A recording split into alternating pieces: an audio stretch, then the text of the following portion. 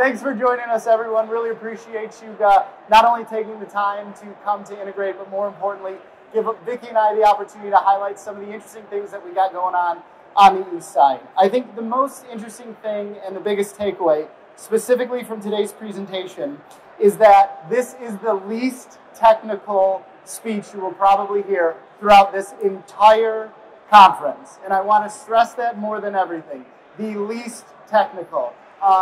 Vicki nor I really work in that space, Vicki more than me. But the interesting thing about this is where you locate your business can be one of the greatest determinants of your success. Communities that embrace future tech and future talent can provide an ecosystem of support that can help your business thrive. And what Vicki and I hope to do today is not only provide each of you with some of the insights about the emerging tools and resources that we as local governmental counterparts are bringing you to businesses to ensure that you continue to grow and thrive.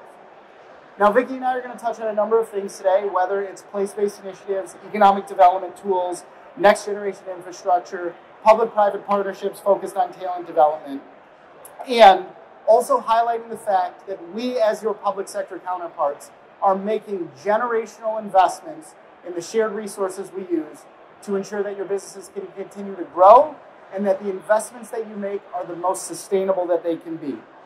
And in Macomb County, our journey to understand the implications that all these community trends have on business begins with talent.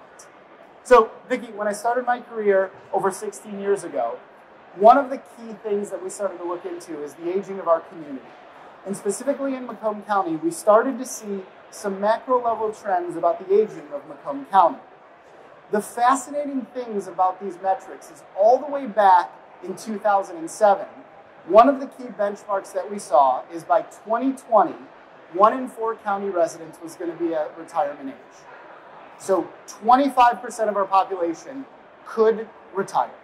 So what ended up happening is that little nugget of data that our team was able to mine out started leading us down a path of really understanding what were some of those trends happening in the community, and more importantly, what did it mean as far as implications on business growth and development.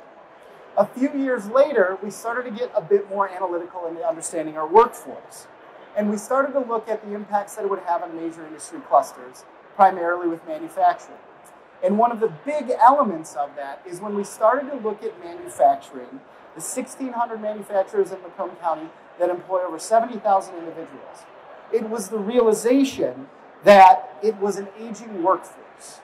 And when there were major implications on everything from automation, robotics, the integration of Industry 4.0 technology, when we had an average age of a individual in that workforce of 57, we knew that there was a number of tools, resources, and analytics that we had to bring to the table to understand how we were going to have a sustainable workforce to serve those production-based industries.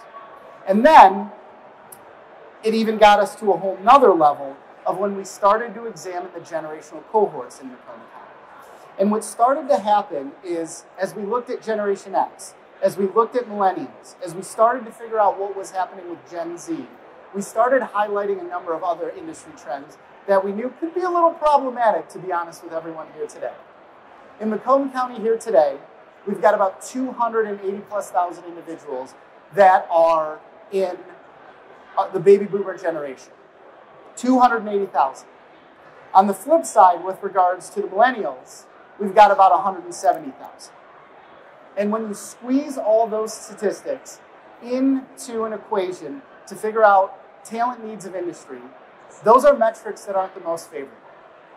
And I know with some of these preliminary data points, we've painted a little bit of a bleak picture.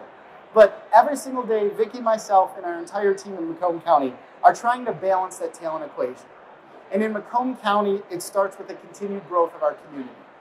In Macomb County, 11 people every single day make Macomb your home.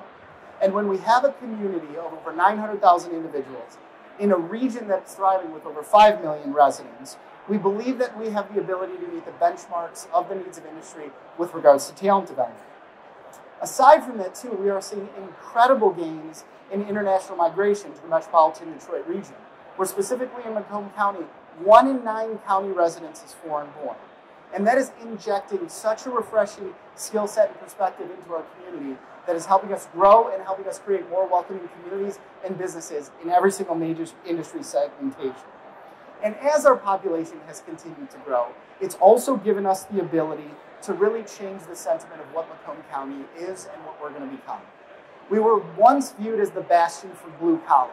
If you wanted to make something, you made it in Macomb, and we maybe made it better than anyone else. And what started to happen is, as we've integrated all this new talent, all this new population, our education is changing and pivoting to where tens of thousands of advanced degrees and certifications are coming into our workforce to ensure that we have an adaptable skill set that can meet where industry is going next and help you create and innovate what's coming down the pipeline.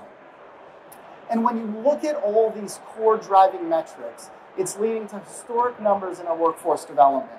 With over 440,000 individuals in our workforce, these are historic figures that are not only changing the way that business is done, but are giving us a competitive advantage to serve all of these emergency business segmentations that are here at Integr8. And for each of you that are sitting here today, we know that you're looking for a chief technology officer. We know that you're looking for software developers. We know that you're looking for HR personnel. And we know that some of you may even be looking for your next CEO. And we hope that we have a community that not only can be the preferred home and destination for all the talent that you need, but when we talk about people, the other thing that we like to do is we like to talk about place. And a key element about place is the physical location of where your business is located can be the most impactful determinant to success. And we say that not just as a tagline to get your business to locate to Macomb County. We say that because we have anecdotal ways that has happened.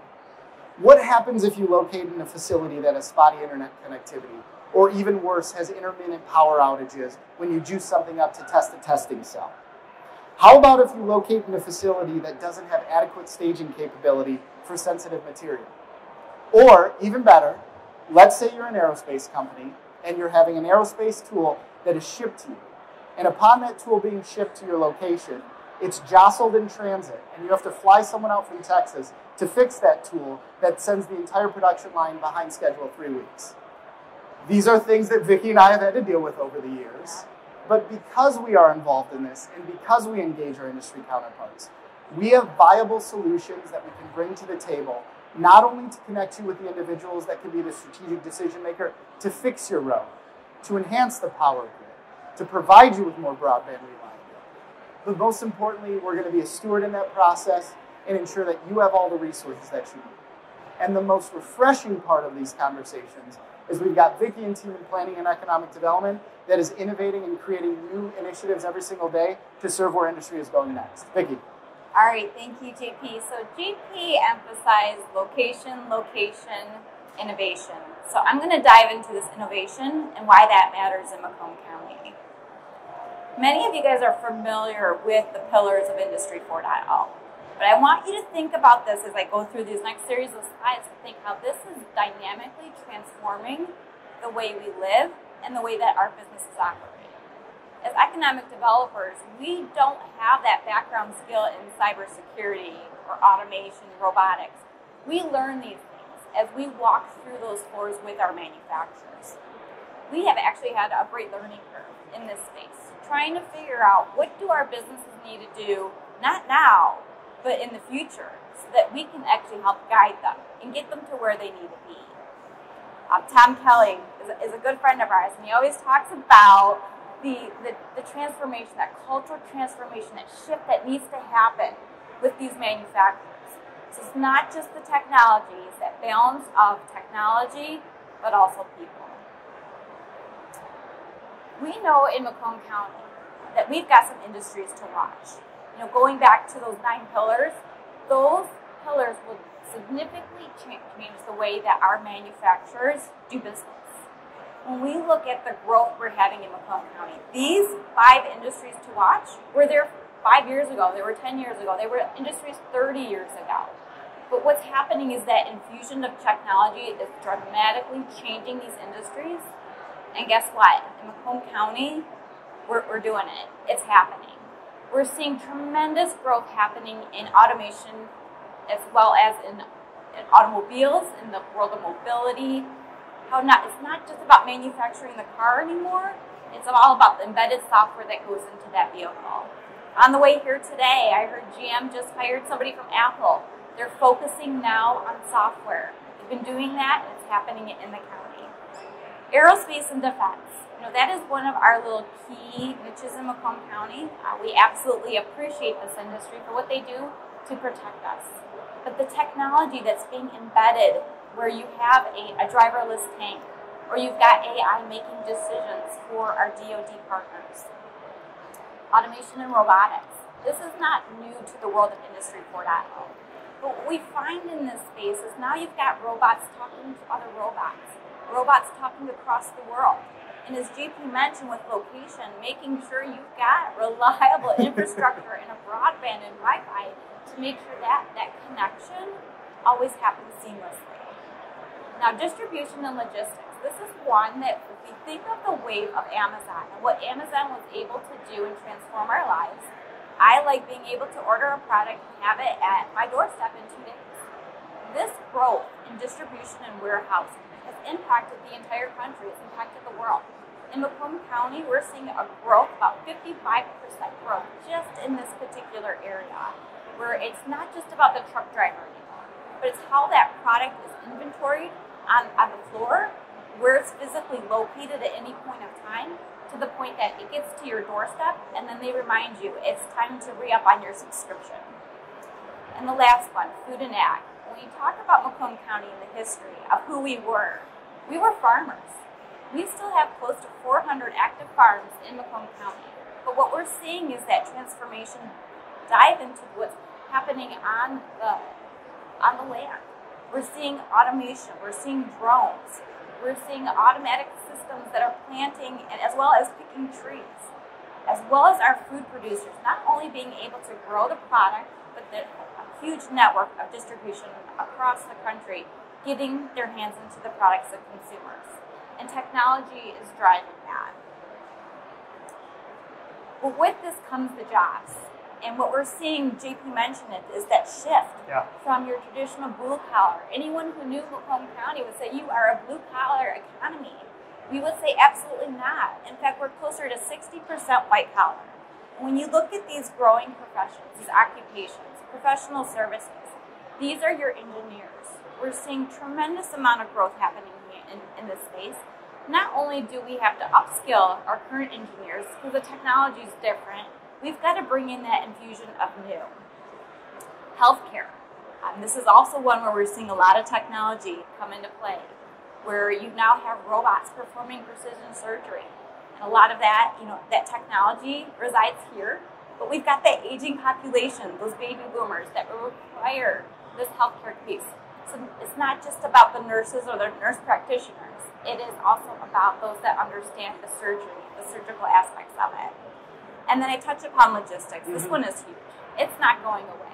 And in fact, when we look at the platforms that are being tested right now for this autonomous connected technology, it's happening in the trucking industry.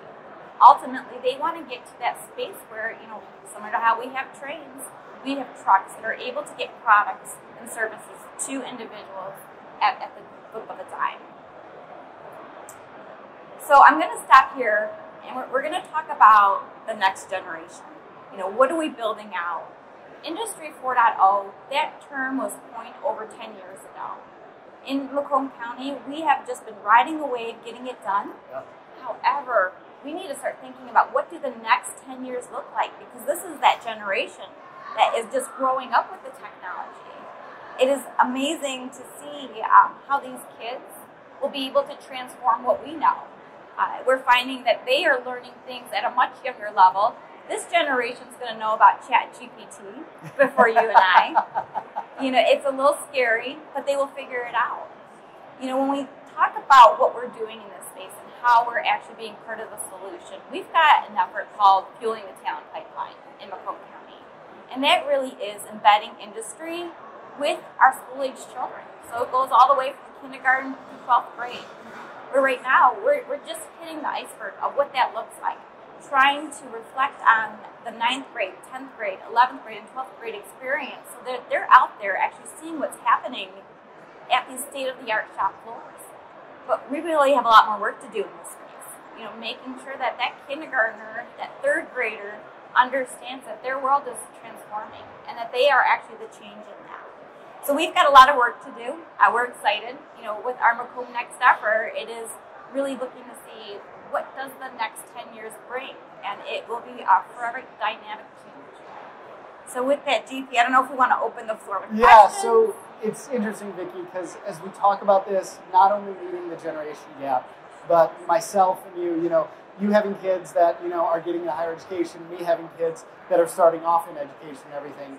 When we look at some of these statistics with regards to careers that they aspire to achieve and fulfill, our kids are going to be working in industry sectors, in occupational classifications that aren't normalized to the way that business is done today. And it's fascinating. Obviously, when we look at that through the lens of parents, it's like, I want to find them a job here so they're going to stay here and everything so they'll take care of me because I'm old, which is a good thing to keep a stable population. But also important to that equation is we want to ensure that we have the educational resources in place to incubate those young children so that K-12 system then can transition them off to higher education opportunities that then have roots back here in Macomb County so that when they're looking for internships, when they're exploring opportunities for job shadows and job shares, that they're happening in our community and that our children see the opportunity. Yeah, you know, JP, you mentioned this as McDonald's just rolled out their fully autonomous McDonald's. Yeah. So their first job will not be at McDonald's. So it will be very interesting to see what comes up with this. But we've got a plan in Macomb County, and that is as being your business partner. You know, we're walking through this with you, but being able to provide, you know, such support services, such as assessments, working with our partners. Vicki, the other thing I wanted to touch on real quick too as we're wrapping up here, and Vicki and I will be here to answer any questions, and if there's anything that you want to shout out at us for the next 2 minutes here is the logistics. And when you brought that up, that is probably one of the most interesting things in a region our size with all this activity and innovation happening. That movement of goods, services, products, and individuals is critical to having a vibrant economy that can continue to grow and be elastic. Because when we looked at it with the whole notion of historically how production happened in Macomb County, it was a very rigid point-to-point ecosystem. Now it's becoming so much more elastic and so many different variables are being integrated in there that whether it's just in time, that whether it's product innovation, that entire product pipeline of concept to consumer, I think that's something that we not only can help respond to, but we can really help pivot and provide your business with more and more solutions on that. Yes, and so we'll leave it with this closing note. We do have a booth here, booth 716. We also have the team from Planning and Economic Development that can help really give you that deeper support that you're looking for as you are in this transition. Yep. And the last thing that Vicki and I really want to echo, the best thing about working with us is you're never going to get an invoice. Yeah. That's the great thing about being the government. Yes, there's a lot of bureaucracy, there's a lot of rigidity, but our team is in place not only to be that steward.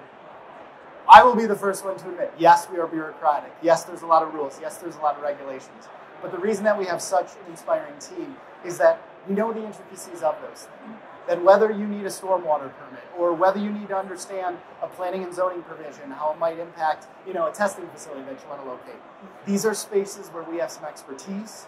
And if you just call us, I think we're going to be able to save a lot of people a lot of headaches along the way and everything. So again, we really appreciate you taking the time out to listen to what Vicki and I have to say. Please stop by booth 716. And I think most importantly, go get some lunch because apparently you're all late to lunch right now too. But on behalf of Vicki and myself, we really want to thank you guys, and we're around to answer any questions. Thank you. Thank you. Oh, we have a question. We do.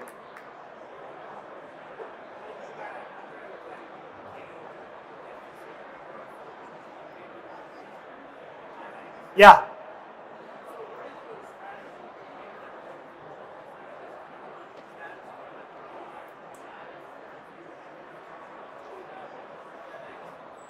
Absolutely. Our Fueling the Talent Pipeline initiative is a key component of that, where we're trying to not only bring existing companies that have dynamic workforce to kind of solve those solutions, but as Vicki and the team are trying to do is connecting with the educational partners on the K-12 side and also our community colleges. Yeah. And so the question was, how are we attracting talent? And part of that is helping us be that place where that talent, those individuals, want to move to. And so when you look at our ultimate strategy, quality of life which is sometimes the forgotten thing, becomes really high on our list of priorities of how do we make a space that is accommodating that next generation, that has all the amenities, whether it's the parks, it's the art, you know, it's across the board, but it's that quality of life where they want to live in Macomb. We're also bribing our friends and family to have more children. So we're getting the red light, everyone. We'll be around to answer some questions, and we really appreciate you guys sticking around today. Thank you so much. Thank you.